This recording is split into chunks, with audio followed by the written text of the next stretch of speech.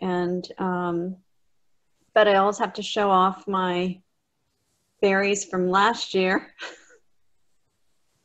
I think our soil's depleted. Last year's berries were unbelievable.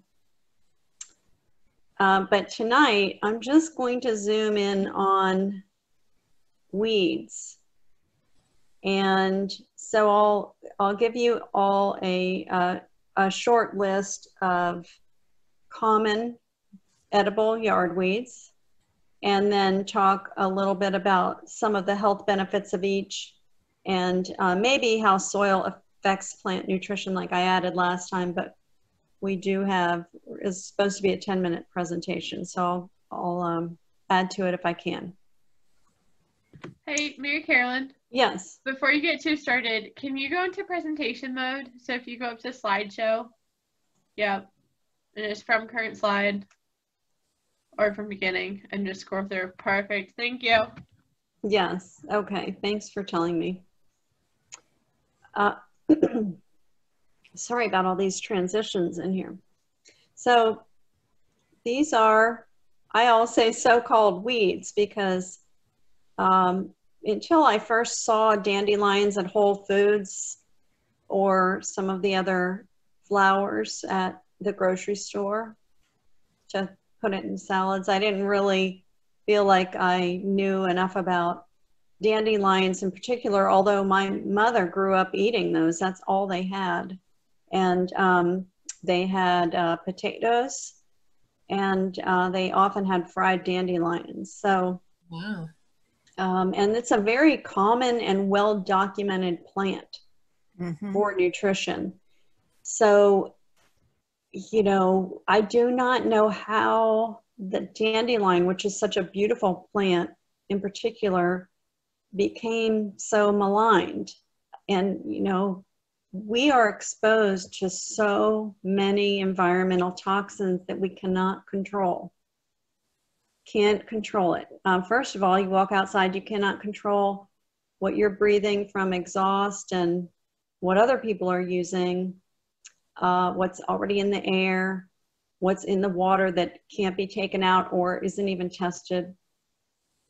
And just numerous pesticides. So we're already exposed. So why not try to control what we can control, our own yard?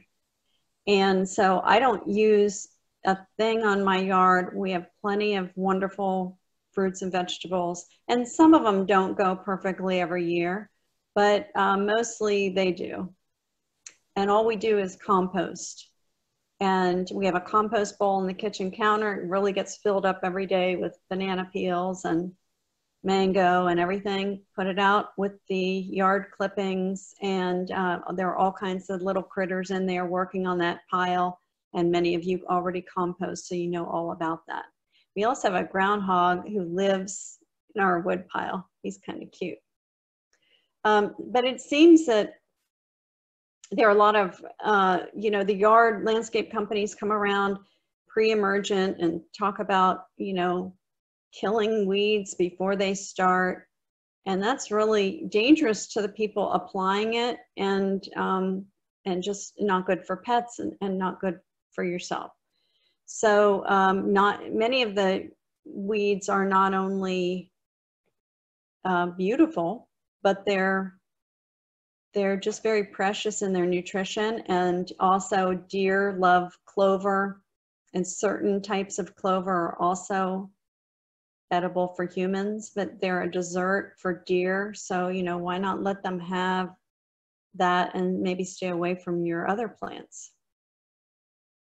So it seems that we're conditioned only to find items in the grocery store, and it can be hard to try out what I'm suggesting because you really have to identify it. So I'm going to talk about these four: dandelion, chickweed, plantain, and purslane. And I cannot say enough. It takes me a long time to identify. There are lots of copycats. Even the dandelion has plenty of copycats. If I don't see the yellow flower coming out, I'm very careful. There are probably 3 plants that look like it, and they grow right around it. So the dandelion, what I say about dandelions, I can say about pretty much all of these plants. They contain a high amount of vitamin C and fiber. Dandelions also contain vitamins A, B, C, D, and K, and minerals like iron, zinc, and calcium, magnesium, and potassium. They contain flavonoids, and people make dandelion wine, dandelion syrup, and dandelion tea, and I frequently drink this traditional medicinals dandelion root tea. It's also a nice, strong, kind of a coffee-like substitute. So you can definitely use their leaves in salad, and in the spring, they're really just delicious. And I might also mention I completed my herbal certificate this year, and I'm half of a paper away from finishing my nutrition master's. I'll be glad when that's done. Okay, purslane. This is a purslane from my own. These pictures are from my own yard, that dandelion, and this purslane grows in the driveway. So I had such beautiful ones in August. They come out really in August. It's a succulent plant, and they just like being in driveways. So you can find them there. Again, identify it. Don't just start eating stuff out of your yard. You would have to have no pesticides anywhere in the yard before you even try that. So even with dandelions, I pick them up and I replant them in the garden so that they don't get stepped on or anything with lawnmowers. Purslane is close to the ground. It can be easy to miss. It is one of the weeds that has omega-3 fatty acids and also antioxidants like the other ones. And it's kind of a peppery flavor. So it's also a great kind of a salad addition. The other one, which it can also be used for wound healing, or traditionally in traditional medicine was used for wound healing, is common plantain. So you had a cut and you were out camping, and you could actually wrap a plantain leaf and apply it to the skin, as you can with many of these same edible plants, because they all have flavonoids and good chemical compounds that are healing in nature. So common plantain, this is out of my garden that I replanted. It's waning at this time of year. It's beautiful early in the spring, like the dandelions, has vitamin C and lots of other vitamins and minerals. It's easily digestible. It contains fiber as well, more than some of the other plants I've described. The other one is chickweed, and boy, did I have a hard time identifying this one. I grew up pulling chickweed out of the yard. My mom would say, pull the chickweed. And so chickweed has many, many copycats. It's a wonderful plant. 2468, 2468. I have to count them again, make sure this picture's accurate. But you really have to identify chickweed well, because it has many copycats, and it's smoother. So one of the copycats has more like peach fuzz on it, and so the one that's edible is smooth. Again, this isn't a field guide. I really study and eat slowly and eat plants, and I've been working on this for a long time with my herbal certificate, and taking courses in just scavenge, just finding things in the yard. And so I just would say you have to really be careful, but replanting things and then trying them little by little once you have clearly identified it is a great way to start. I don't serve anything, of course, unless I've tried it over and over. So the chickweed leaves, stems, and flowers can all be used. It's a little bit bitter, has kind of a spinach-like flavor, and it can also be made into tea like dandelion. The other two cannot.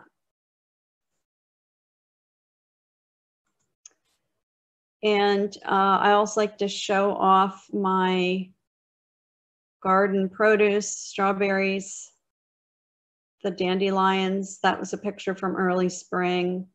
Another strawberry, the blueberries, and violets, which I add to the salad. And as I mentioned in the last presentation, the violet also has a copycat that grows right next to it that's poisonous. So this guy here comes in white, blue, or purple, and those petals are edible. But the copycat is very evil looking. It's like the difference between a common garden snake or a black snake versus a copperhead. So the design on the copycat to the violet is very intricate, and so this one is just plain, and that's the one you can eat. With blueberries, they do seem to get finicky. They really want to be pruned, and so do the raspberries, pruned back every year.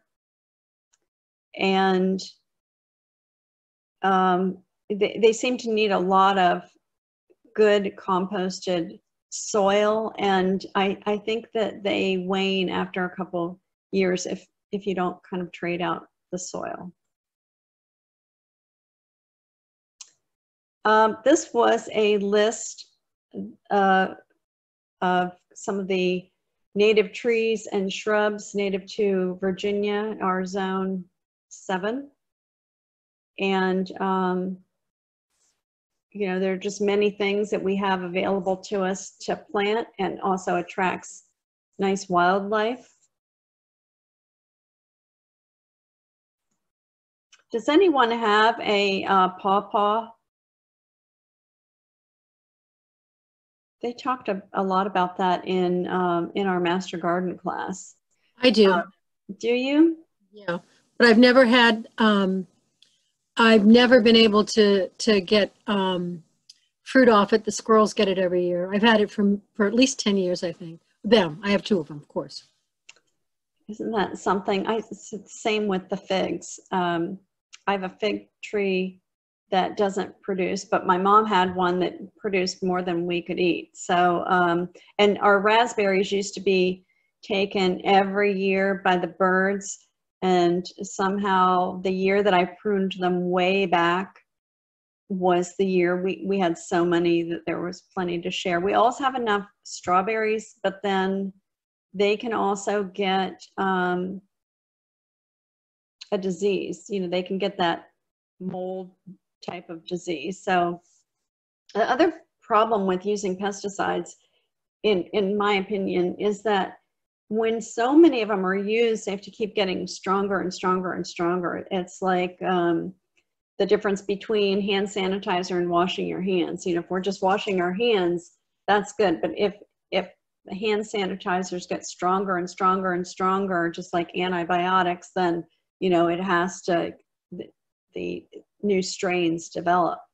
So I think that if you can get away with not using pesticides, and just sometimes I hose the plants down if they get various that webbing, or you know, some of the other things that can just be really washed away with water.